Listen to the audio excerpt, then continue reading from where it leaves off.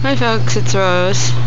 It's Wednesday, January 18th, 2012, and it's been a windy day. We've been under a wind warning.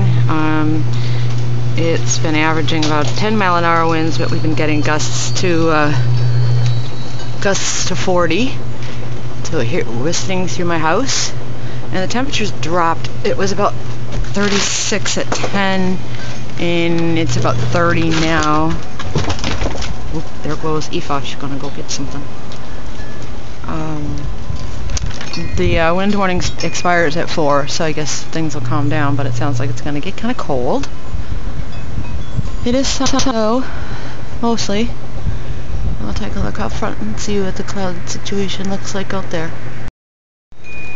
And here's my southern sky. Again, that's not very cloudy. It's been sunny most of the day. Just cold because with 30 degrees and even a 10-mile-an-hour wind, it feels like 20 if you're out in the wind.